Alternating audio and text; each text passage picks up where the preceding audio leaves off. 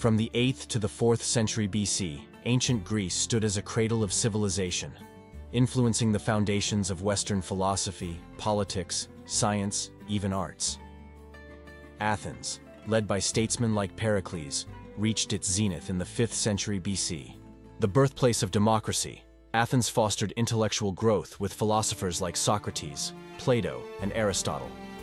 The city-states of Athens and its Delian League allies faced off against Sparta, a military oligarchy, and the Peloponnesian League in the Peloponnesian War, 431–404 BC, with Sparta ultimately emerging victorious. The Hellenistic period, under the conquests of Alexander the Great, king of the Macedonia, expanded Greek influence to the known world. From 336 to 323 BC, Alexander's military campaigns created an empire stretching from Greece to Egypt and as far east as India.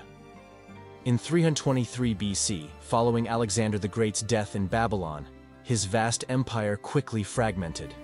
This marked the end of an era, but the Hellenistic influence continued to shape the course of history. Interesting note, the Battle of Thermopylae, depicted in the movie 300, occurred in 480 BC during the Greco-Persian Wars, a century before the Peloponnesian War.